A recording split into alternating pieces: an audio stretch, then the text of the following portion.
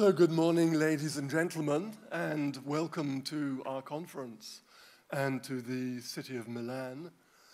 My name is Richard Dendy. I'm the chair of the European Physical Society Plasma Physics Division. Immediately on my left is Daniela Farina, who is chair of the local organizing committee.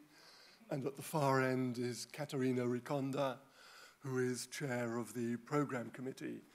And in a few minutes, Daniela and Caterina will share their perspectives with you on the conference so far. The conference is jointly hosted by two institutions. These are the Italian National Research Council, CNR, and the University of Milan Bicocca. And we're very pleased indeed that we have the top management of both organizations who are keen to say a few words to us. So in the center we have Professor Massimo Inguscio, president of the CNR, and beside him we have Maria Cristina Messa, who is rector of the University of Milan Bicocca. So at this stage I will hand over to both these people to tell us more.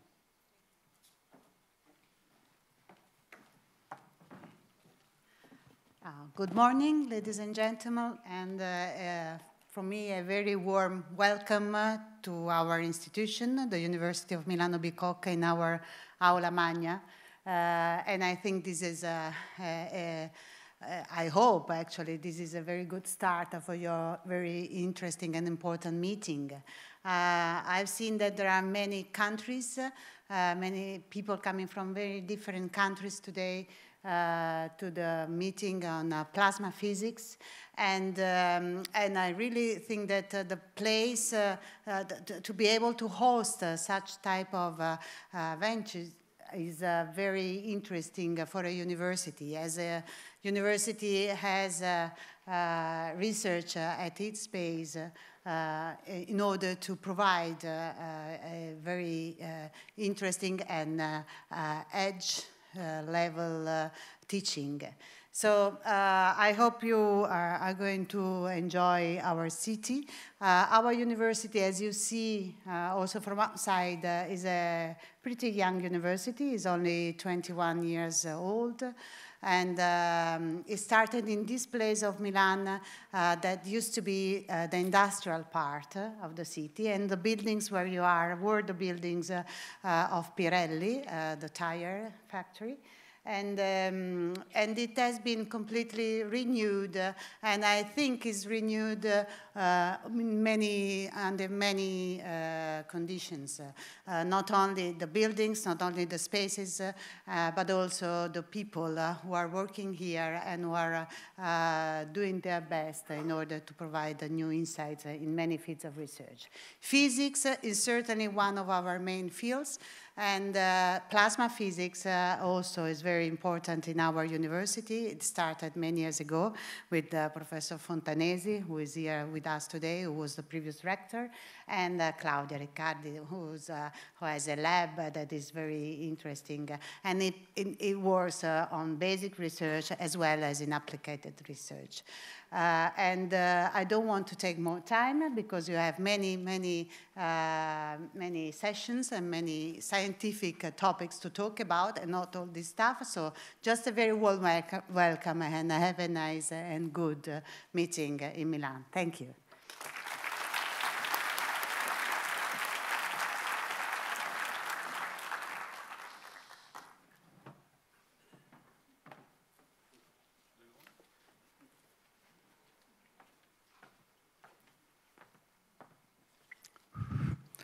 Good morning, everybody. When the colleagues here in Milano invited me to come to this opening together with the rector, I was immediately glad to accept for several key reasons. I myself belong to the Physics division of the European Physical Society, a little bit aside, the one involving, quantum things.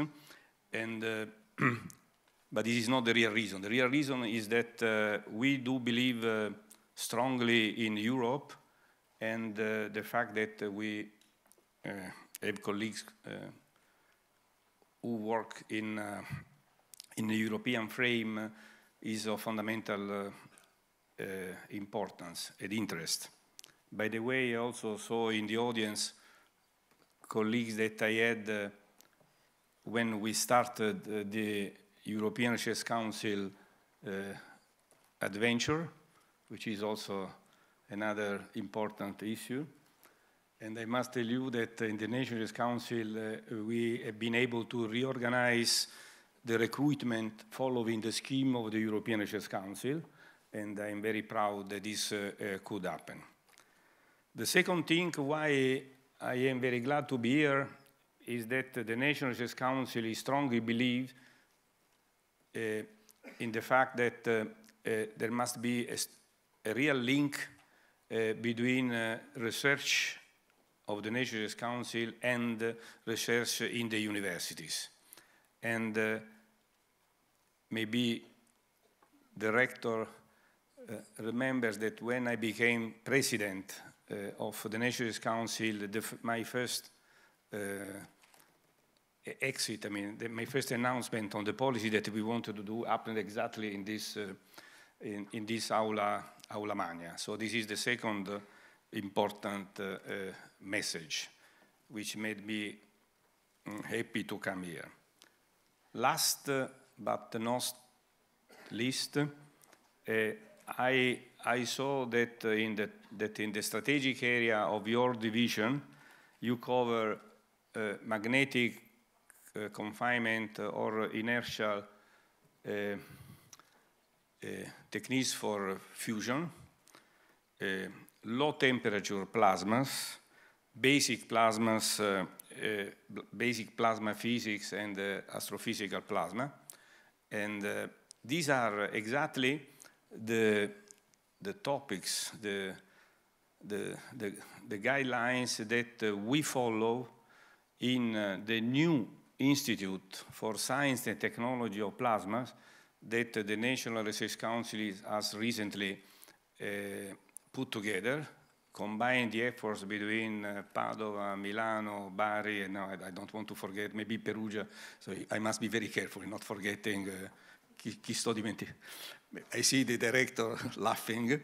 And by the way, the policy that the National Research Council is following is a scientific readjustment of things in order to be able to compete with the great problems that we have in the world. So we created an Institute for Polar Science. In an hour, I'm going to give the green light to a single institute for science and technology in chemistry. So these things which are, strategic. And we thought that to have just a single institute for science and technology of plasma, and I think that Professor Fontanesi must be particularly glad of this, is a very important issue because we give, again, an Italian house to people working in plasmas. At the same time, there are all these adventures. I know that later you will discuss also of the great programs in Eurofusion, and so on. So all these are important issues which now Italian physics will be science, because there is physics, chemistry, and technology will be more, more effective in pursuing. So I thank you for this invitation, and the announcement for the new position for a director of this Institute for Plasmas, as it just, I know that it just came out in the announcement last week. You are all welcome. Good morning.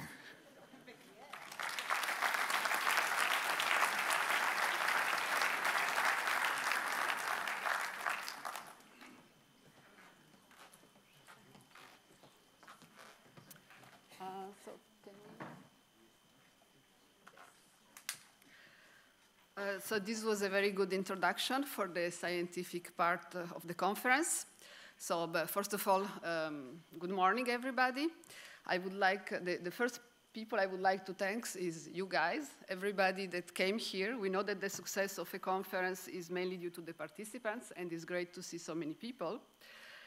Then I have to thank the program committee, the local organizer, and the EPS board, because it was very hard work to put together such a big and important conference. And last but not least, I have to thank the University of Bicocca and of Milan for hosting us. So on the screen, you have a reminder of the scope and topics of the conference, and it's great to see such a large variety of topics.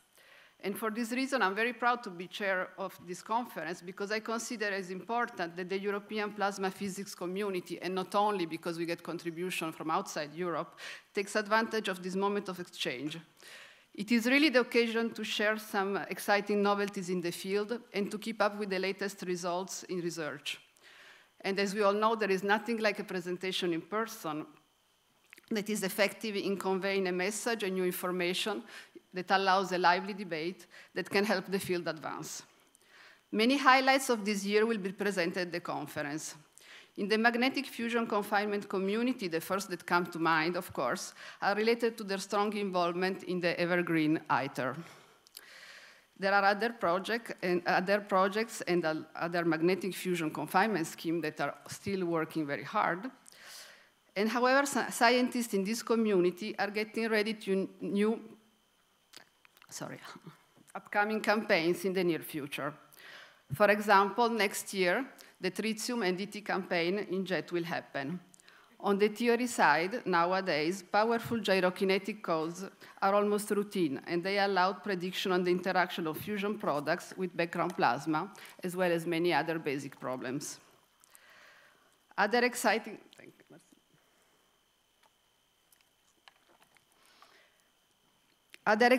events in the MCF area is the JT60 upgrade, JT60 SA, a joint effort between Europe and Japan involving superconducting coils that is near completion. And I was told they are on time. That is kind of rare in our field. In the beam plasma and inertial confinement fusion, there is also a lot of steering, since via laser plasma interaction, new secondary particles and radiation sources are becoming accessible, while studies on inertial confinement fusion keep improving the performances of the scheme. Also, as a consequence of the discovery that led to this year's Nobel Prize, we can now have access to extremely intense lasers, so that stronger and stronger electric and magnetic field interacting with plasmas can be studied. This opens the way to access fundamental states of matter and plasma that were not accessible in the past. And they were in part restricted to the accelerator community, but are also open to our field. It also motivates studies of plasma-based optics. In the low temperature and dusty plasma fields, every year, new and compelling applications on medicine, food processing, depollution, recycling, and basic understanding of this complex plasma are presented. And this year, it will be no exception. Many novelties appear or will happen in the near future in the basic space and astrophysical plasma community. I want to mention projects such as the Solar Orbiter, a European satellite that will be launched next year, or Europe participation to the Square Kilometer Array Radio Astronomy World Project that will also start to collect data next year.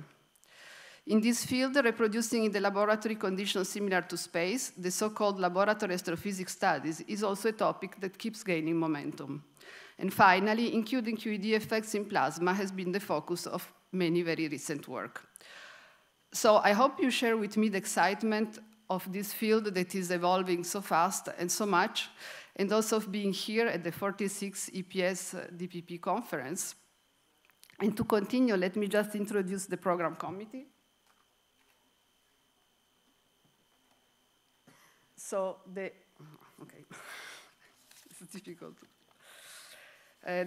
So it was a great committee. It was great to work with them. It's a lot of work. And I especially have to acknowledge the sub-chairs, Sebastian Bresnik and Kieran McCarthy for the magnetic confinement fusion, Pascal Bro for the low temperature and dusty plasma, Kate Lancaster for beam plasma and inertial fusion, and David Burgess for the basic space and astrophysical plasma. But all the committee have been working very hard together, and it was really a pleasure. The local organizing committee is chaired by Daniela Farina and Giuseppe Gorini. So Daniela Farina will talk next, and Giuseppe also is here. So they're hosting us. They've been doing great. It's really a pleasure to work with them. Some numbers. So just that you get a feeling of the conference. So we received 298 proposals for invited and plenary talks, and among these, 87 were awarded. We received 832 contributed abstracts submitted in February. Of these, moreover, 40 post-deadlines, and among these, 40 were withdrawn, so that we are more or less on the same range. Among these, we have 83 oral presentations and 653 posters. Okay, July 5th, 733 registered, and more today, probably, so it's really very big. We have very big numbers. It's keeping a momentum of calling the community to come and participate and share, and we have 42 countries that are participating to the meeting. In the spirit of exchange between communities, and not only in a subfield, we have many joint sessions. So there are 7 joint sessions or half sessions between the different subdivisions. Moreover, we have a joint session with the European Solar Physics Division. A couple of special events that I'm telling here because they were not advertised. The first one was not advertised completely on the site. So there will be the Women in Plasma Physics lunch Tuesday that is not restricted to women. And after a buffet lunch, there will be a short presentation by Emilia Solano, and then a panel of 4 women scientists from the different subfields will be interviewed by me. And there are also going to be a poster on the Genera project, that is a project on gender equalities in science. Tuesday evening, there is the EPS town meeting on Eurofusion, preparation for Horizon Europe, and this will be chaired by Ambrogio Fasoli.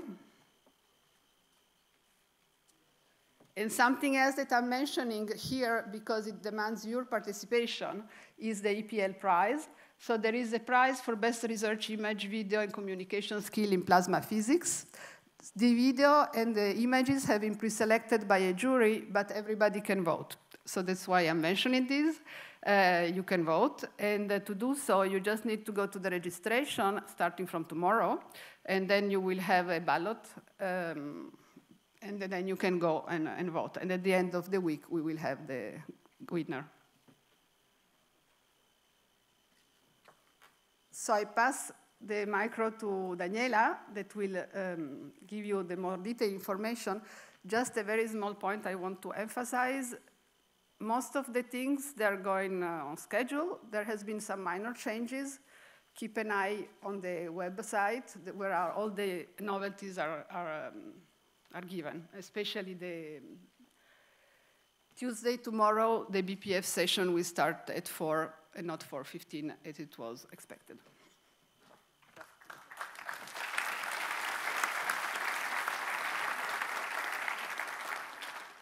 Good morning to everybody. I welcome you in Milan on behalf of the local organizing committee. I'm Daniela Farina from the CNR Institute, and I'm sharing this honor together with Giuseppe Gorini, who is sitting on the first line from Università di Milano Bicocca. My role now is to give you a few information, practical information, so nothing about science, although we are scientists as well, just to say. By the way, I am also a member of the board of the Plasma Physics Division of the European Physical Society. So about the program the information on the program, those of you who were able to register before the start of this session have found in the bag a printed booklet with the program, which is updated as for June 21st.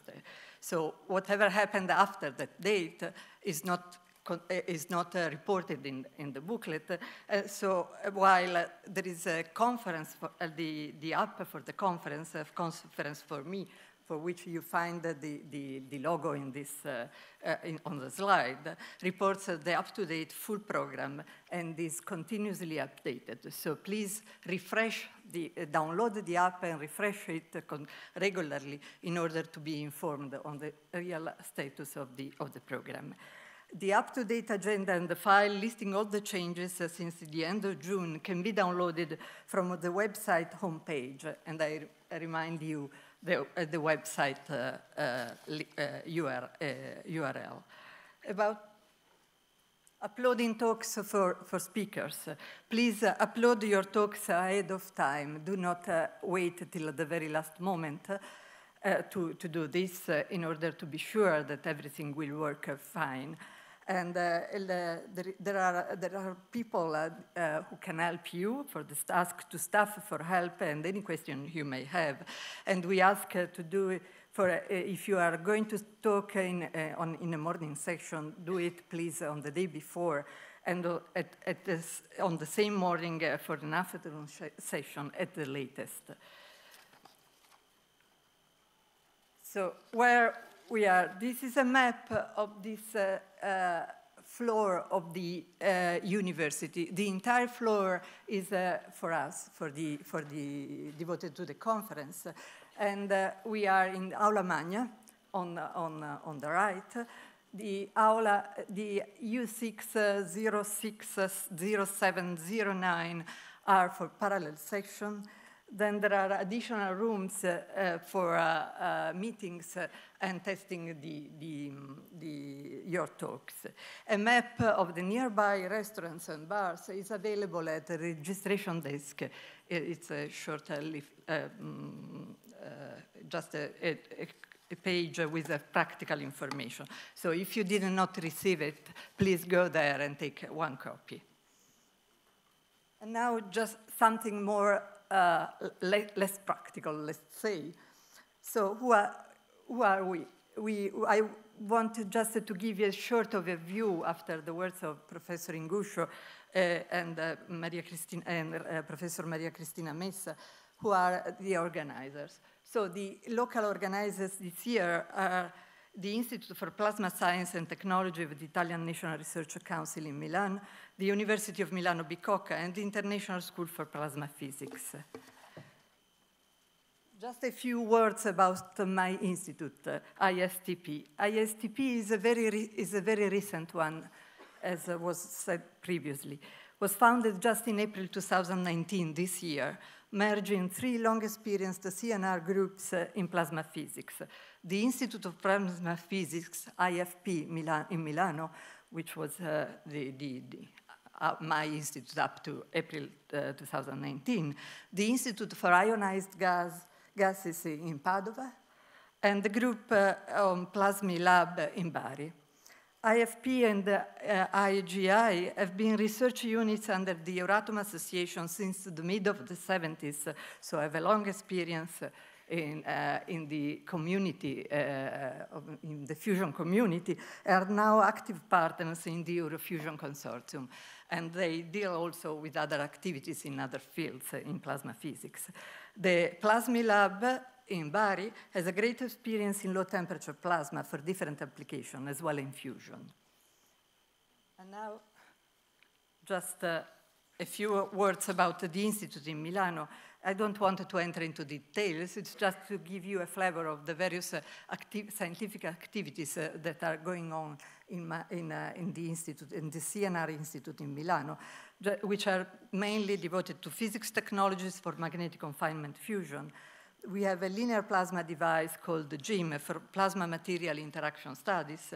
And then there is a group who is developing plasma applications for technological processes. About the University of Milano Bicocca, this is a slide provided by the university, so I'm talking on behalf of Giuseppe Gorini for this. The university was founded in 98, so is a recent university with respect to the other university in Milano, but has gained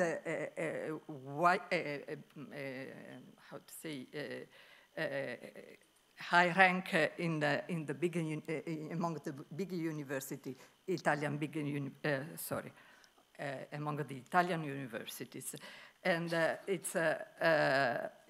they have more than 35,000 students, many departments, doctoral schools with a lot of courses, and a large campus structure that is the one which is hosting us today and for the whole week. The plasma group, the plasma physics group at the university is involved in education and training, basic plasma physics, plasma and technologies, nuclear diagnostics for fusion plasmas, neutrons, and large research infrastructures.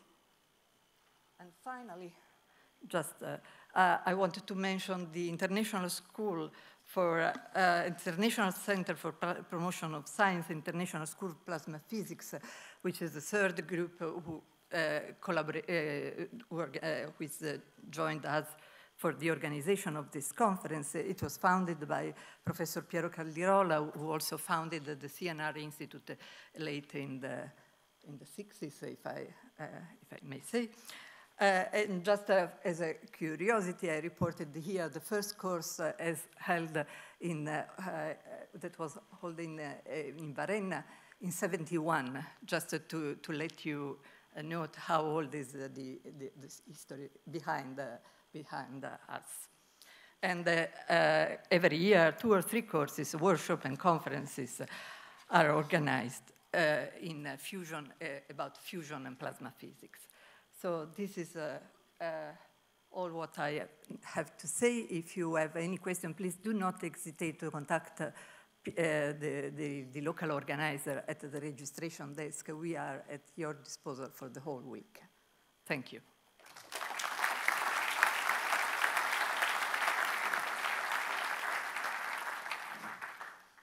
Well, I'd like to thank all our platform speakers so far, and we now move on to one of the most pleasurable aspects of the conference, which is to recognize excellence in our community in different and diverse categories. So how do I move this forward? Right. So we have prizes in 4 categories, and perhaps the most important recognizes the youngest people in the community, those who will keep this conference alive when others of us have moved on. So there is a thesis PhD research award. There is a prize for collaboration between Europe and Asia. And then we have our 2 major flagships, the Innovation Prize for Technological Applications and the Hannes Alfvén Prize for Excellence Pure and Simple. So I would like to begin by awarding the PhD Research Awards. If the winners would like to step forward, I have certificates for you all. Their names are up there.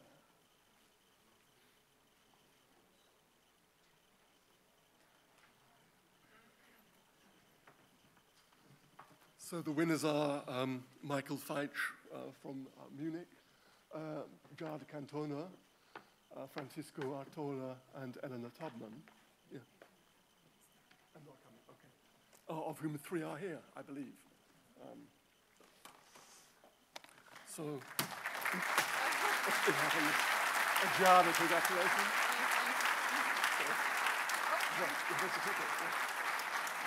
Congratulations.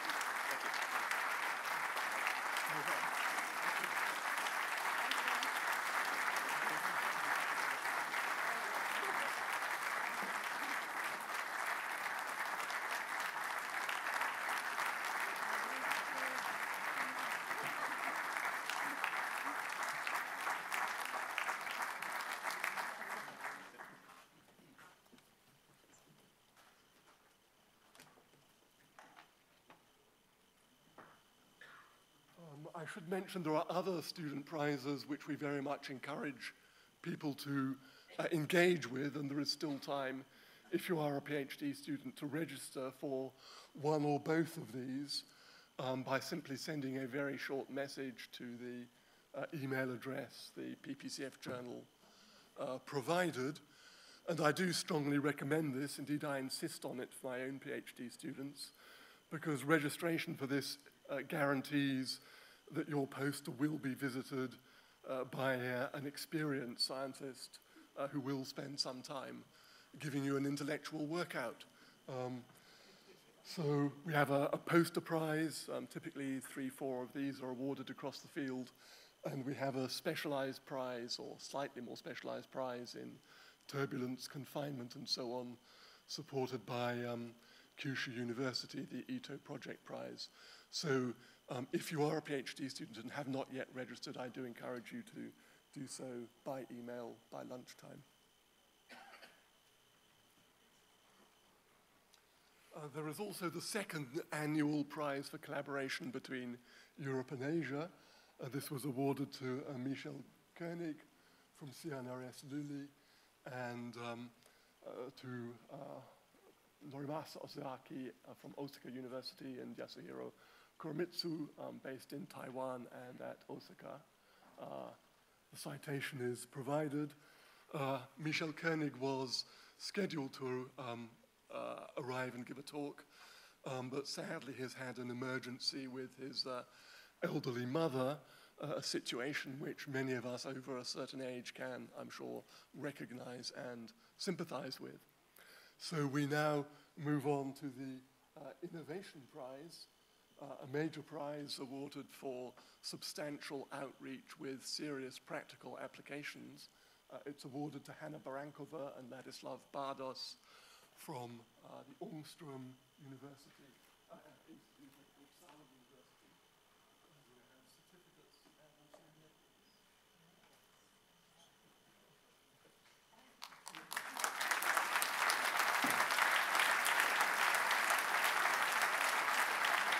Congratulations.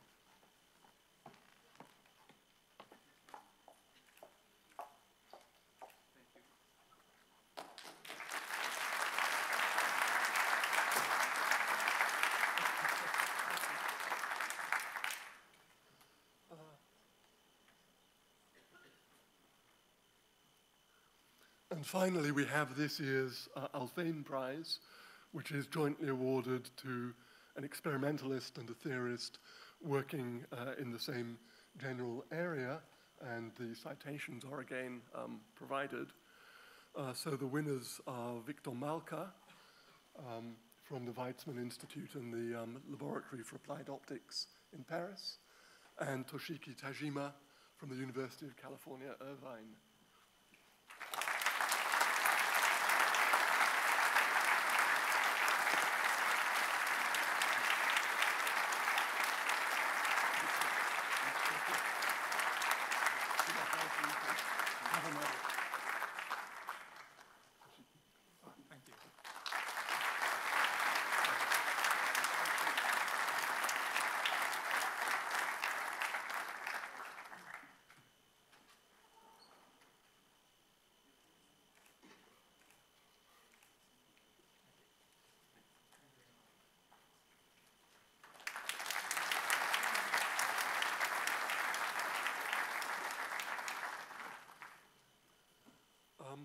And we can now, before coffee, enjoy a short talk jointly delivered by the Alfvén Prize winners. Yeah, it's coffees afterwards, yeah. Yeah, I said, yeah. Thank you, Daniela, yeah. I think we've both been to quite a few EPS conferences. We know the schedule. So that a talk will now be delivered jointly in succession. First, I think, on the experimental aspect by Victor No? No, other way around. First on the theoretical aspect by Toshiki. Great. Let's get rid of some paper here.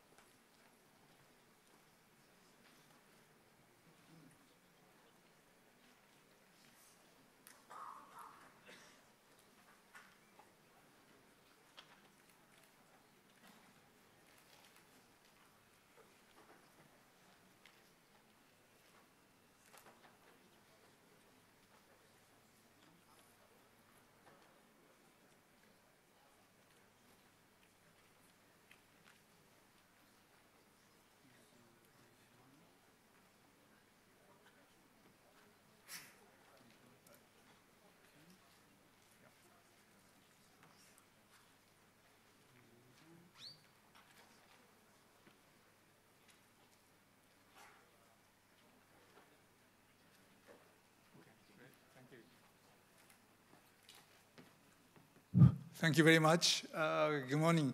And I'm deeply humbled and honored by the presentation by you on this special occasion of the Hannes Alphen Prize. And I would like to thank all of your audience and the camaraderie of my colleagues here and abroad, beyond this hall.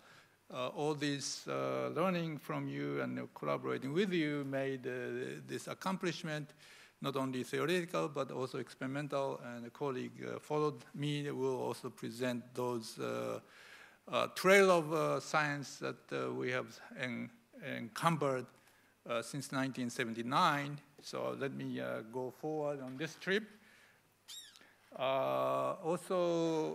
Professor Hannes Alphen is not a stranger to me. I have known him since a fairly long time ago.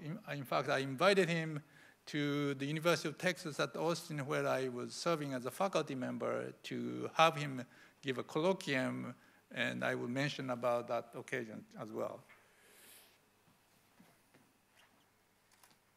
Well, this is the one imprint of Hannes Alphen.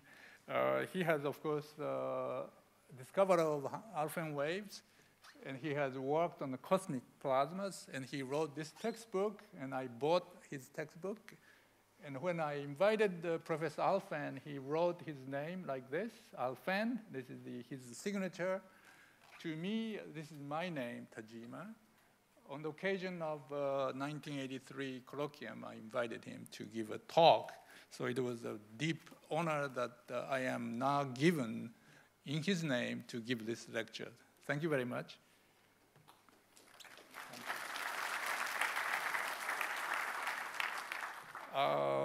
Well, we are joined with Victor Malka talking about wake field and wake field acceleration. And what is the wake field? The wake field is, as you see, this motorboat causing the wave in front of the motorboat as well as behind this. You see this quite straightforward wave. That's usually called wake. You also call this a bow wake. So you have a bow wake and a stern wake. And usually we talk about stern wake, but both of them are wake and wake field.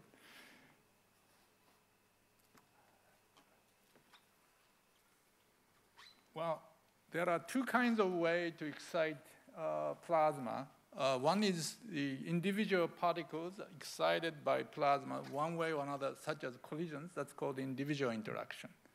But however, there is some other interaction, which is caused by the collection of slaves jointly working coherently. That's called the collective force or collective slave force. That's the one we would like to marshal. So by beams or by laser pulse. Either way, it causes this co-organized motion of the large amount of particles pulling in one coherent way such as laser, in this case, coherent photons, which is moving together, not random way. So this coherent motion of the photons help to mobilize very large amount of labor behind slaves. So that's the photons, or maybe charged particle electrons and ions pulling in certain coherent way instead of randomly pulling every which way. So instead of a conventional accelerator, we have been able to marshal large amount of particles which reside inside the plasma moving in certain organized fashion. And how to do it is the one we would like to discuss. This was first suggested at the time of iceberg melting between the Soviet Union and and the western part. In 1956, here in Europe, at CERN, Professor Wechsler suggested, why don't you use broke down material of plasma instead of breaking down the metal surface so that you can't go beyond the breaking of the material anymore. That's one. Two, using plasma, you can make waves which are marshalling again a collective motion of plasma particles instead of individual motion. So this was the one studied, and that was deeply etched in my brain through Professor Norman Rostocker, who studied to try to this idea in his laboratory in UC Irvine, early 70s, and then I was his student in 73, and learned a lot from his laboratory experience. The right side, I categorize what is causing in the plasma sheath, and then we analyze this experiment Professor Norman Rostocker was doing in his lab, and realized the sheath is the sort of slow part of the wake. If the phase velocity of wake is slow, what we call the phase velocity is much, much less than, on the order of thermal velocity, then it causes a sheath type of structure. And I decided that is one of the reasons plasma is still not yet clean enough to organize collective force. So when I understood that, and I spoke with another giant, Professor Dawson at UCLA in 1978-9, realized that we should embark on the wake, which is propagating at phase velocity much greater than the speed of thermal velocities. Thereby, these wakes are not going to be influenced by plasma's bulk charged particles, thereby it is stable for a long time, just like a motorboat wakes standing for a long time, as you saw in the earlier picture. So this is a contrasted the two kind of wave. This is the long-standing coherent wake created by fast-moving motorboat.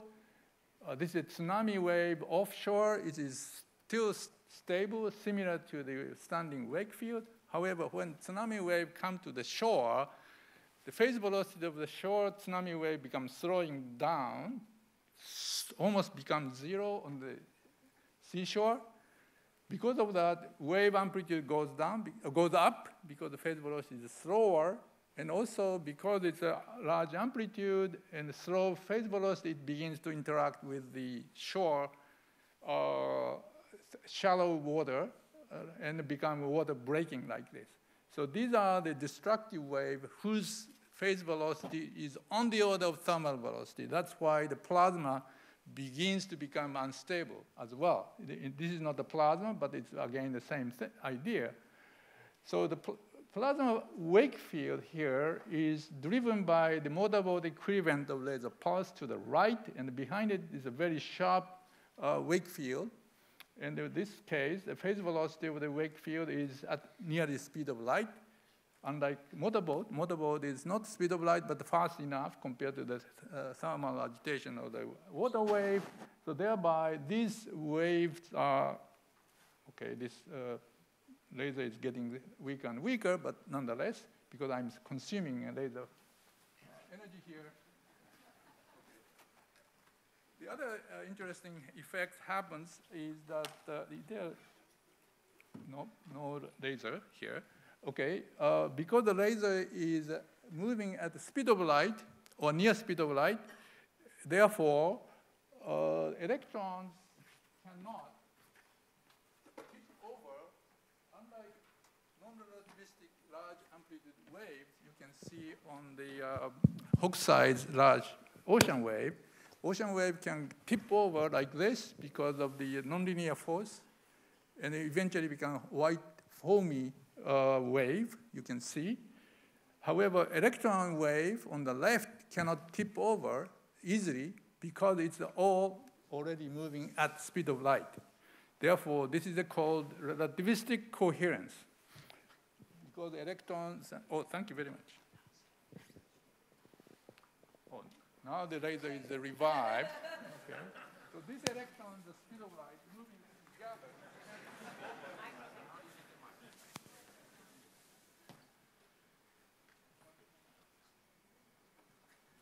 When we presented this idea for the first time, I encountered this word by Abdus Salam, late Abdus Salam. He said, well, scientists like me began feeling that we had less means to test our theory. However, with your laser acceleration, I was encouraged. So that was what he has told in 1981, and he decided to organize a meeting immediately afterwards in Italy, Trieste, by the way. Well, at the time, however, our envisioned idea was a piece of paper. Although we were based on some of the experience in Norman Rostock's laboratory experiment. However, in 1985, we were aspiring some kind of laser technology revolution, which actually came with this gentleman, not with her, but him. Dana doesn't look like her, by the way. Dana Strickland is not like her. Okay, both of them invented chap pulse amplification, which has launched what was a stagnated intensity evolution of the laser, suddenly going up like this because of the ceilings set by the crystal damage when you try to intensify the laser beyond certain limit.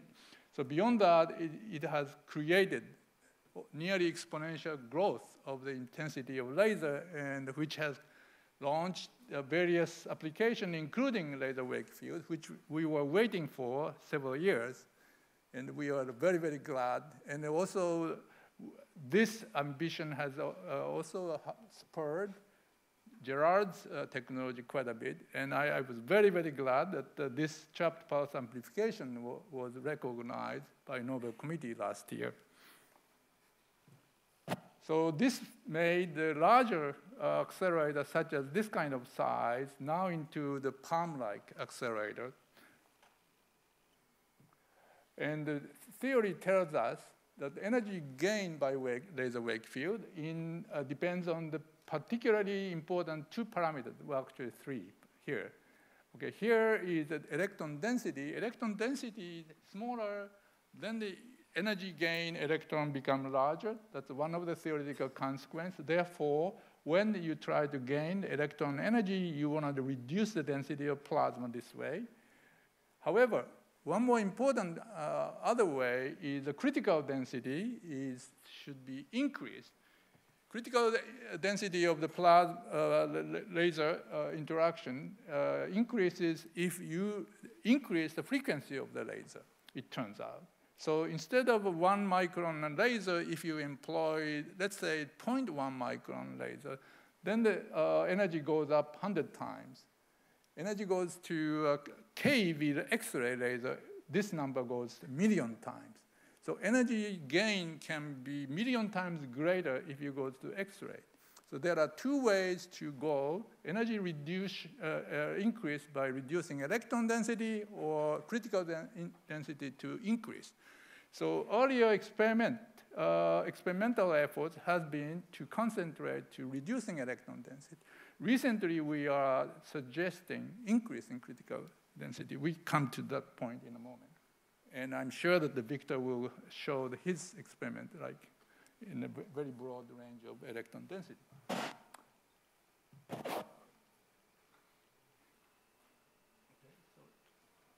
So here, I would like to suggest that how to marshal the increase in critical density by reducing the wavelength of the laser or frequency of a laser, which is now happening again by Gerard's invention.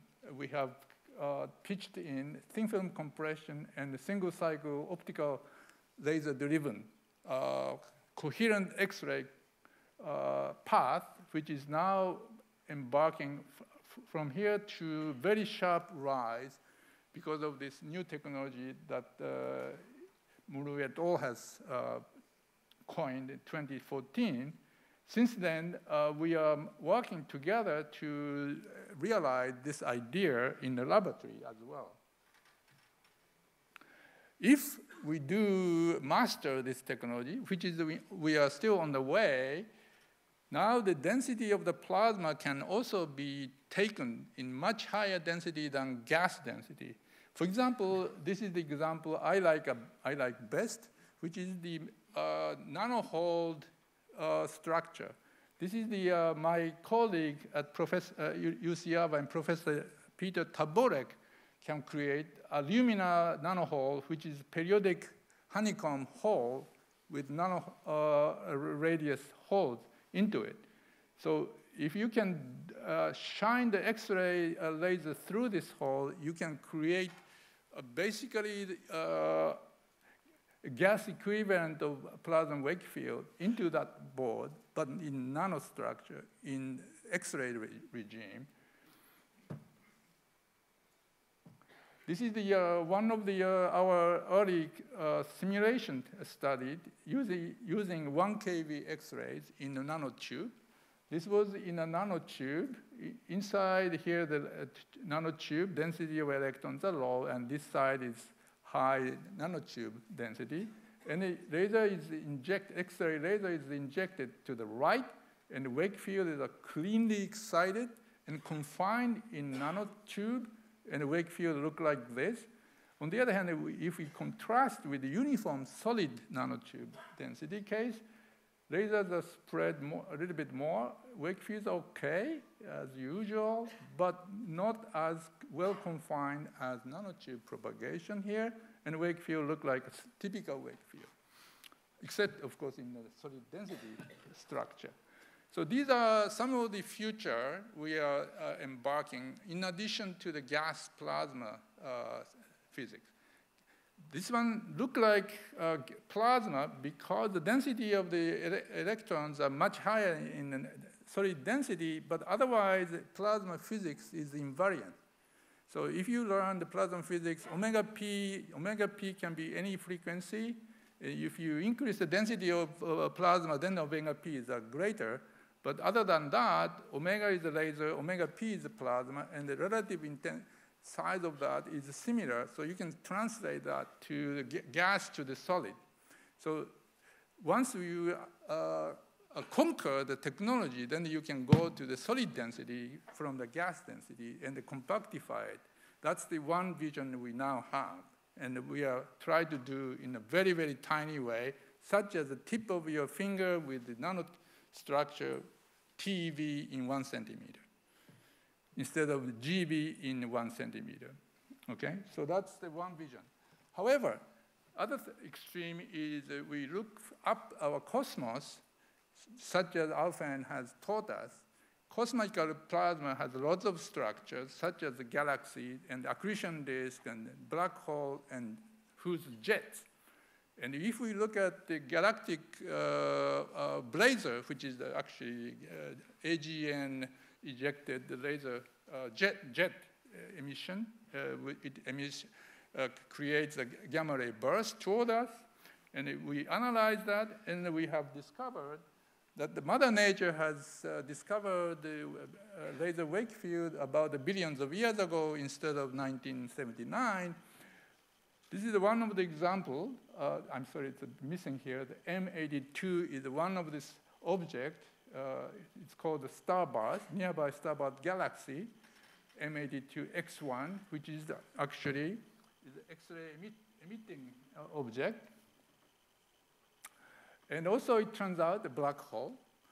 And also turns out that it is one of the 3 brightest cosmic objects emitting high energy cosmic rays as well as X-rays. Okay, these are 3 brightest cosmic ray sources. We see it. One of them is this. Other one is this too. This is the northern hemisphere brightest object, M82. So we have studied. And this one seems to be a very good candidate. In fact, Mother Nature is making a wake field acceleration to show us that, well, Mother Nature can do it billions of years ago. Well, this is our model. The black hole is here. The wake accretion disk is around, and the jet is emanating from it. It looks like this. And then this type of accretion disk can churn the magnetic field around the disk to be unstable, and it causes the magnetic field and the plasma collapse, accrete toward the feet of the jets where the black hole is, and they shake this jet like this. And that's like a guitar, string is shaken up, and this is the propagating alpha wave. Alpha wave becomes the electromagnetic pulse wave. That is basically equivalent of laser in the Mother Nature's fashion. And this is a guitar string propagating that way. That's like motorboat stringing wake behind it. So this is the way that accreting disk is causing accretion toward the black hole by magnetic ramping up by differential rotation. And this accreting cause toward the black hole will propagate alpha wave, which become electromagnetic pulse, and causing the wake behind it, just like motorboat has. And from analyzing this kind of phenomenon, we realize that there are very large energy, 10 to the 18th, even 10 to the 20th, even 10 to the 22 electron volts. Protons can be accelerated. Electrons are probably much less, PeV instead of GeV, instead of EV, exavolt. But nonetheless, the very high energy, both electrons, which become gamma ray, and then the protons, of course, can be observed, and also neutrinos, which is emanated from the protons. So if you are measuring neutrinos, you can also begin to see the pinpointing neutrinos from M82. That's our prediction.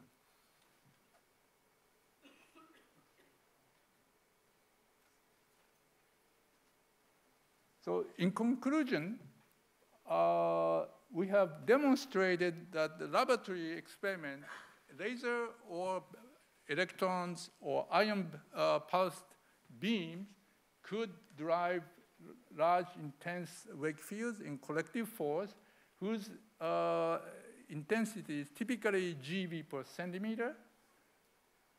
However, beyond the current technology, such as the thin film compression technique we have developed, can be combined to cause a single cycle laser, which can also turn into single cycle X-ray laser, which can be deriving solid state structure, such as nanostructure, which can make a wake field in nanostructure at the tip of the finger, TeV per centimeter type gradient, which now became accessible. However, Mother Nature has already decided, well, okay, I'm going to show you how to do the wake field. And in fact, we have seen some of the blazars and other candidates of the wake field emanating X-rays, gamma rays, and neutrinos, and the proton, high energy cosmic rays. And one of the brightest one is M82. And next time you look up in M82, you can imagine how the wake field is causing Mother Nature's signal. Okay, here I am. Look, Toshi, we did it first, right? Thank you very much.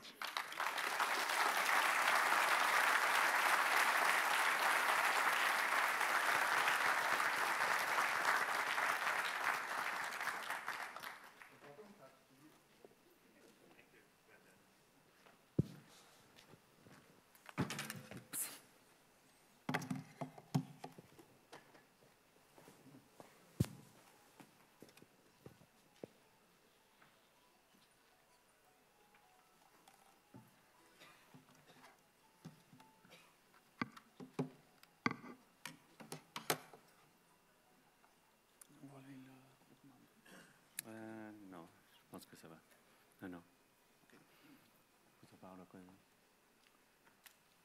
Okay. Buongiorno. Oh, sorry. Good morning, everybody. It's a pleasure to be here, and it's really an honor to get this very, very important prize. And I am going to explain why we are interested to use a laser and plasma to accelerate particles. So during the last 15 decades, a physicist, engineer, a technician has developed accelerator for two main reasons.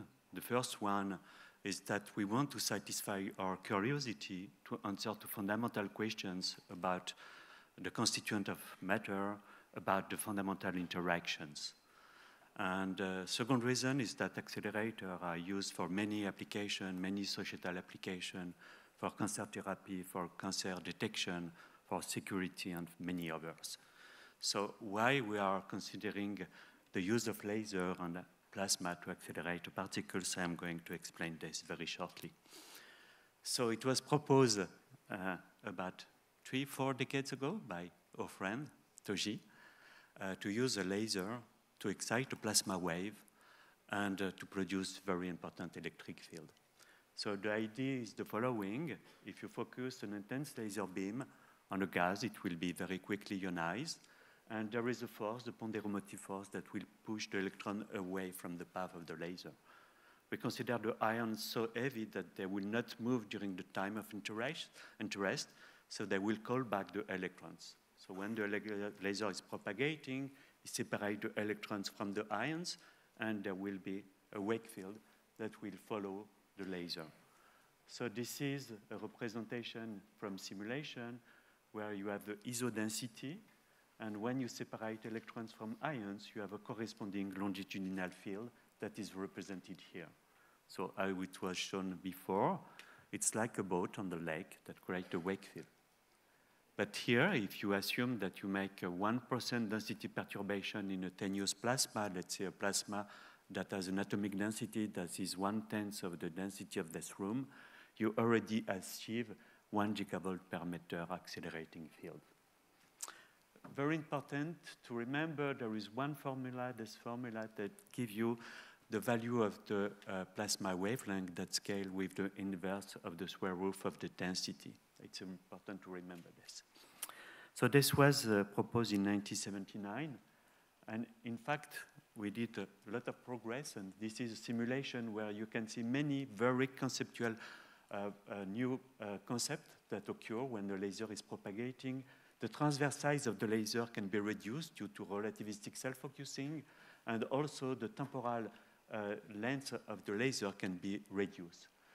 Thanks to this concentration of the laser energy during the propagation, you have an increase of the gradient of intensity, so the ponderomotive force will push more efficiently the electrons and will drive a plasma wave in the nonlinear regime. So this is a very important regime that we discovered in 2002, in which we have shown that we can achieve electric fields of hundreds of gigavolt per meter, even with a value that exceed 1 teravolt per meter. So what was the challenge as an experimentalist? It was first to be convinced that we will be able to manipulate collectively all the electrons with a laser and to create this coherent structure that you need in order to achieve the high electric fields. The second challenge that we have to face was to find a way to inject locally electrons to deliver high-quality electron beams. Okay, just to understand the problem, this is the size of the laser. It's a bullet of light with 1 joule that is contained in a radius of 10 micron. Okay, so this is the distance between the arch is 10 micron, the radius of the accelerating structure is 10 micron. So you have to imagine that we have to find a way to inject electrons in a volume that is about 1 micron radius size. And indeed, we have demonstrated with different ways that I'm going to show you how you can inject and control the injection of electrons in this accelerating structure, and to produce an electron beam that is contained in a volume that that is 1,000 times smaller than the volume of the laser beam. So this is a conventional radio frequency cavity. The electric field is limited to tens of megavolts per meters, and this is why the accelerator tends to be larger and larger, whereas here you can see that the length that you need to accelerate particles over hundreds of MeV is only of about 1 millimeter. So we have discovered many ways to control the injection. I'm not going to show you all the different concepts that we discover experimentally that we propose. You can classify this in two categories, that I call the cold injection or the hot injection. What is represented here, this is the longitudinal momentum, and this is the longitudinal position in the frame of the laser pulse. So in blue, you have the trajectory of the electrons of the plasma, and in black, you have the separatrix, meaning the electrons that are over this curve in this trapped orbital. They are trapped here, they gain energy until they get this position where they have the maximum energy. So you have two processes, in fact, to trap electrons from the plasma. Okay, so the first one is what I call the hot injection. It means that you need to hit locally the electrons from the plasma. Doing this, they will gain enough energy to go through the separatrix to be trapped and gain energy. The second way is instead to move out the electron from here to here, you try to dephase them. So for example, you can do it by increasing suddenly the size of the structure, which will allow this electron to be inside the trajectory. This can be done, for example, by changing the plasma density. If the plasma density decreases suddenly, you have an increase of the structure. Or it can be done, for example, if you have a very strong self-focusing, and in this case, you have an increase of the relativistic plasma wavelength. So the transverse injection was one of the schemes that was demonstrated in 2004. And in this case, you can see that thanks to the relativistic self-focusing, the laser, this is isodensity representation of the laser that propagates from left to right. And this laser push out the electrons. The electrons go in this bubble and are injected at the back of the bubble, and they gain energy. The charge of the beam is increasing, and the electric field that is filled by your electron here is reduced, and the process stops. This is why we have a quasi-monoenergetic electron beam. This was a very important result. It was the coverture of Nature in 2004. It was called the dream beam. But it was not so stable, so we have to find other way to stabilize the process. And the way that we propose is that we demonstrated is a colliding laser pulse scheme in which we are going to hit the electrons by using two laser pulses. The first laser pulse excites the plasma waves, and then we send another laser in the opposite direction. When the two laser pulses collide, there is a heating process which allows the electron to be trapped and accelerate by the main laser. So this is an experimental setup that we perform at LOA with a 1 joule laser. You have the two laser beams that are counter-propagative here that collide on the gas target here. It's a very, very complex experiment. And you can see here the size of the structure. It's gas target, 1 millimeter. This is 50 centimeter radius for the target chamber. Everything is in vacuum. And you have to understand that we need to collide two laser pulses. And the size of the laser pulse here, as I say before, is a 10 micron radius. So you have two bullets of light of 10 micron radius that are moving at the speed of light. And we need to collide the two of them in order to have this process demonstrated. So we need to control everything under vacuum. This is why you have a lot of cable here. So this is a view of what's happened in the target chamber. First, you have the laser that is a disk of light, 5 centimeter, that is focused here. It's 10 micron thickness. They collide on the gas proof, produce the electron beam that is deviated by the dipole magnet and impact the scintillator screen. So this is the result. We improve the quality of the electron beam in this process, and we have a quasi-monoenergetic electron beam that is extremely stable. You can see here 28 consecutive shots. We didn't filter any of the experimental data. So I think this is a very important message, not only for our community, but it's important for plasma physics community. It indicates that we can master plasma even with this range of parameters. So it's very interesting scheme because you can control the electron energy by changing the collision point, and we have a delay line, and by changing the delay line, as I do with my computer now, you can control the electron energy. So we have a stable and tunable electron beam. I show you that you can control the electron energy, but you can control also the electron charge. So we did this in 2006 with 2 laser beams, but we explore also many of our schemes that require 1 single laser pulse. And the scheme that I'm going to present you is the following, where you introduce a shock transition.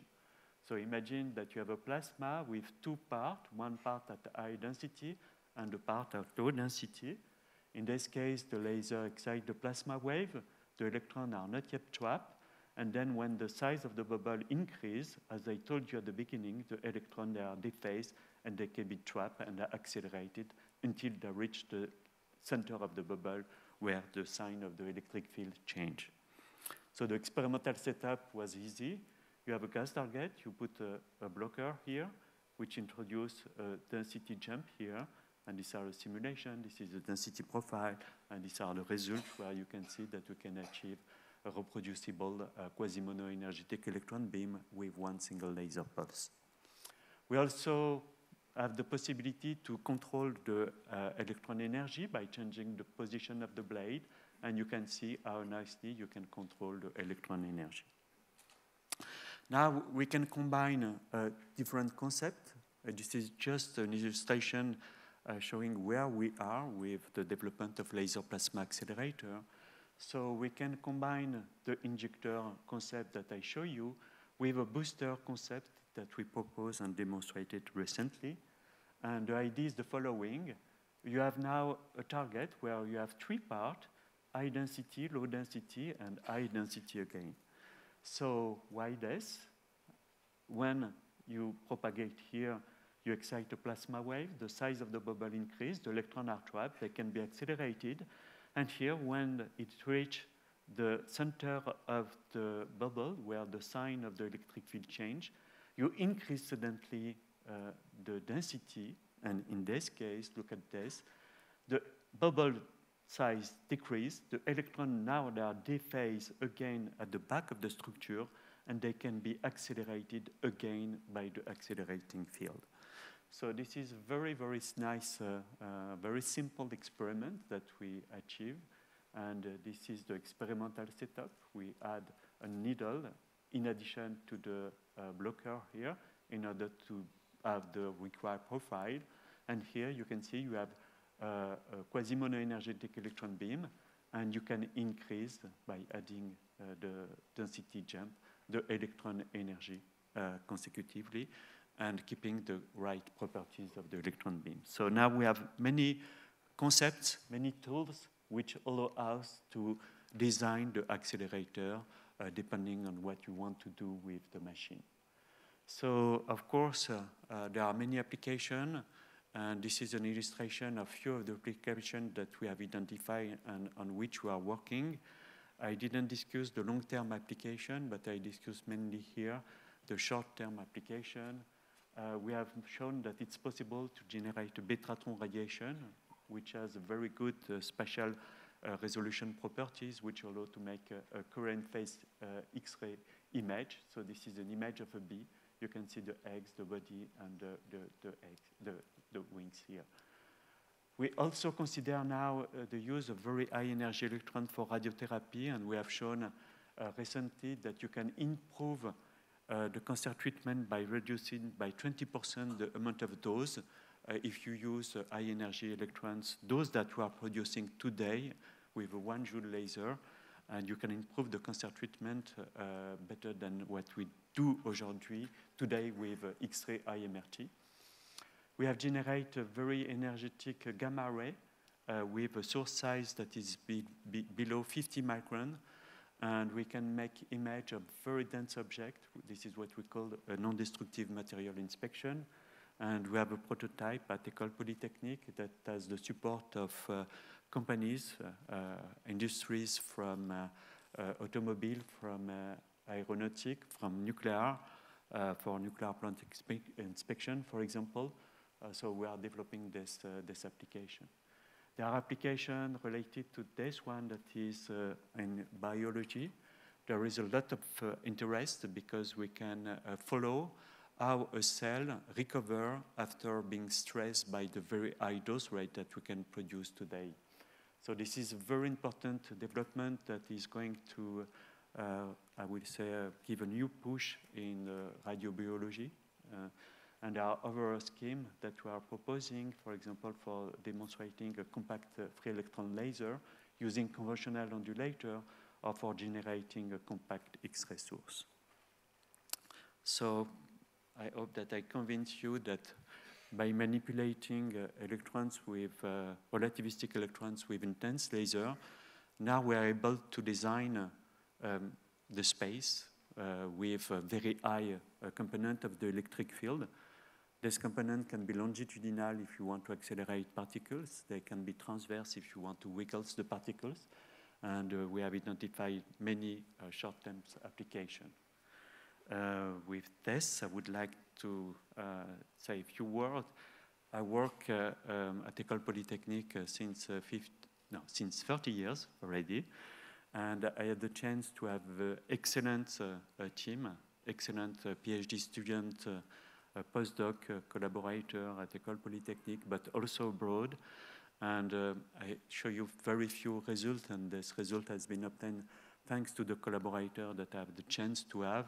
And I warmly thanks all my collaborators and also the different funding agencies that support financially of this research. Thanks a lot for your attention.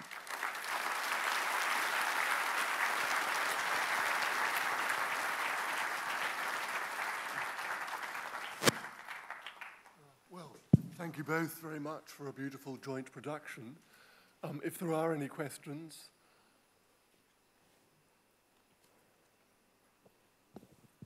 Okay, there are no questions, so we end this session and head to coffee. Thank you.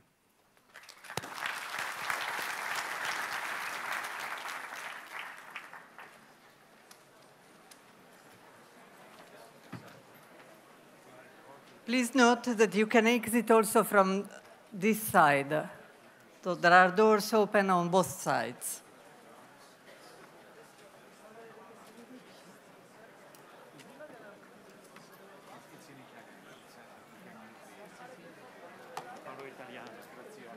Ma non è vero, mi hanno detto che non era acceso. Ma no, era acceso. Chi è che l'ha detto che non fa?